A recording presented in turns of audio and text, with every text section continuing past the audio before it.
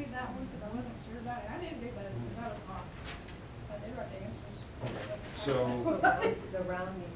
The rounding. So Brianna, are you in the same boat? Are you Yeah, okay I with, don't- are you okay with going down this sheet? Yeah. Okay. I actually don't, I turned it in. I'm sorry? I turned it in to him. Did you turn it in? Okay. Yeah, I had to turn mine in because it was like I was so. Were you comfortable with the stuff on this sheet? All but the bottom. So we'll work on the bottom section. Is that okay? Okay, so complete the indicated operation and provide the final answer with the correct number of significant figures in proper units. Okie dokie. So let's start out with number 22. 79.6 milliliters plus, so you know it's addition or subtraction, you're gonna line them up vertically. 0.0168 milliliters. Okay, so this is an addition problem. So what do we know with regards to significant figures about addition and subtraction? The least. You're always going to use The least amount. the least number of decimal places to the right of the decimal, okay? In this case, you got 4 and you got 1, so obviously you're going to predicate your answer based on 1 decimal point. Okay, so let's see, 861.6.79, so your answer 79.6168 milliliters. So what do we need to do here? This is kind of a trick question. With add and subtract, you said use the least amount of decimals or significant figures. Least amount of decimal places to the right of the decimal. Okay. Okay? So we're only going to go one place to the right of the decimal point because this number dictates that we only have one place to the, we're only using one place to the right of the decimal point. 79.6. So it's 79.6 because you're only going to here. This number is 1, so anything 0 through 4 rounds down and just basically becomes a 0 or non-existent. Anything 5 through 9 rounds up. Okay, so let's say that our answer, let's say it was 0.768 and it was 79.6768. Now what would our final answer be? 79.7. Right, because that number would round up because it's greater than 4. It's 5 through 9. Any questions about that? Everybody understand the principle of rounding there and when and where to do it? So, on multiplication, it's the least amount of significant figures. Yes.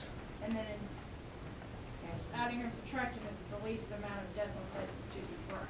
That's correct. Like if you had I'm trying to keep those two apart so I know if they have it on the test, I'll remember it.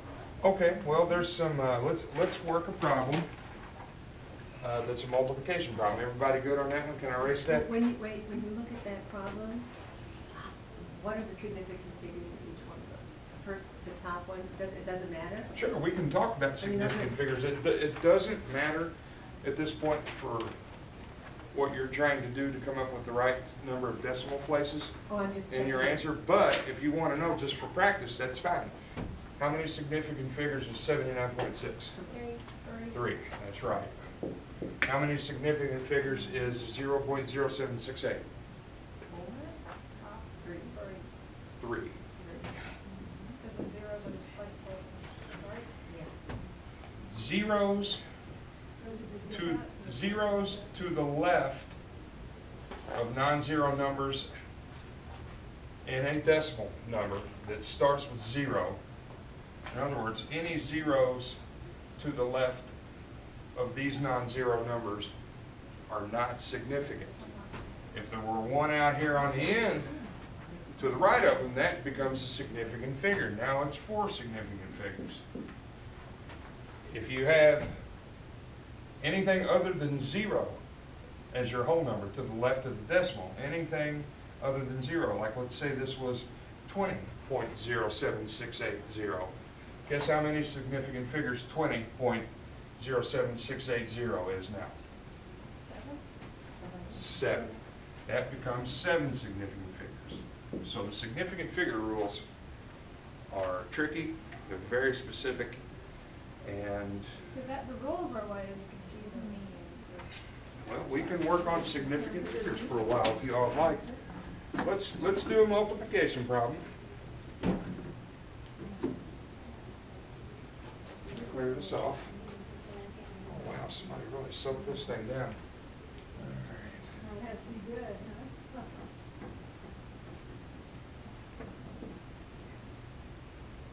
Yeah, these are supposed to be dry erase, but they don't dry erase very well.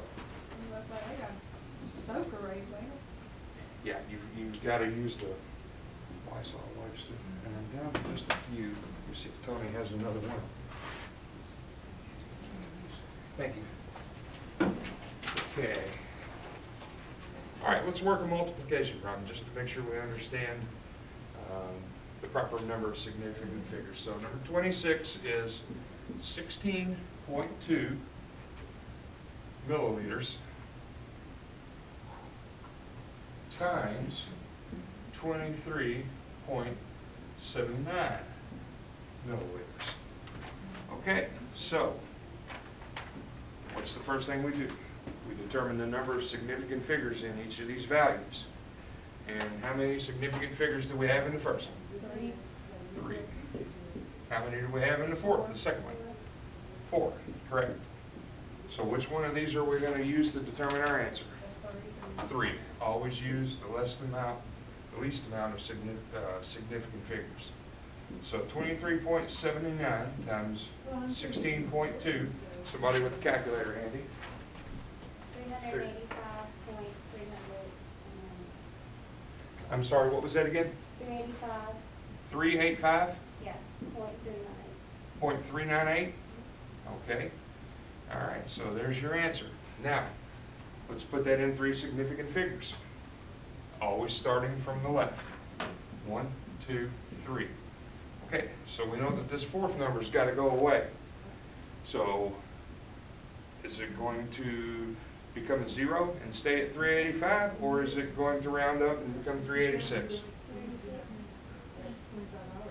It's 0 through 4, so it rounds down, which means this stays the same.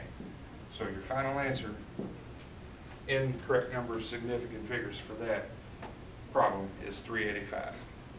And I have a question. Sure. Say if you have 3, like say you have 16.2 times 23.79 times something else, and they all have the same amount of significant figures. How do you base your answer on those? Whichever's the lowest. And if they all have the same, like if this were 16.27, and this were 4, and this were 4, it's 4. Whichever one has the lowest amount. Oh, no, you said it, but If I know have- there was one that had like 3 and they all had the same significant, I think they all had the same amount of significant figures. Then it's 3, whichever is lowest. If I have 2 times, That's okay, we just need to do it. let's say 1.07368, guess what? This is 1, 2, 3, 4, 5, 6 significant figures, right? This is 1. So you just use that. Guess what? Yes, I do. I'm going to have to use 1 significant figure. So 2 times 1.07368 is 2.146 whatever. But we're going to have to make that number a 1 significant figure number. So your answer is still going to be 2 because you're only allowed to put 1 number. And let me explain a little bit about why significant figures are important. Some of you are probably sitting there thinking, well, that doesn't make any sense. That just took a fine measurement and turned it into a whole number. You know, that just blew the accuracy right out of the water. Significant figures are not for accuracy. They're not for fine detail of your number. The only reason that significant figure rules are there, they're there to provide a consistency when people are passing information along the line from one field to another, from one laboratory to another. Scientists in the scientific world, scientific community, has decided this is how you figure out how many figures to use, and you stick to it. That way, everybody gives an answer in the same format, the same number of significant figures, no matter where you go around the world. That's all it is. It's for consistency, not accuracy. Because it really, I mean, it doesn't make your answer any more accurate. It just makes it consistent. If you were to take that same problem and give it to somebody in Japan, and they work it, they're going to know to give the number in the same format that you give it in. So that's what the significant figure rules are there for, to make sure that everybody thinks it's you know, for accuracy or something like that, but it's really not. It really, sometimes it makes your answer less accurate. Now, if you wanted, if you were going to write this problem, let's say you're a scientist, somebody in the scientific community, and you want this number to be expressed in enough decimal points to make it accurate, well, when you write the problem,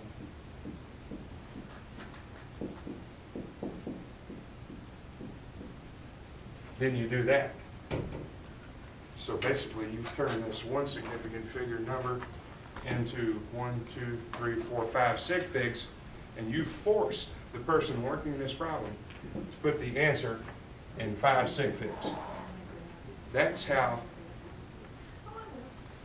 that's why sometimes you will see a number written as 2.00 versus just writing down 2, because the person that's formulated this problem for whatever reason, whatever they're working on, experiment-wise or whatever, is that they want somebody to have to put this answer in a more accurate, in a more fine measurement, so they force them to carry it out more decimal places by adding more sig figs.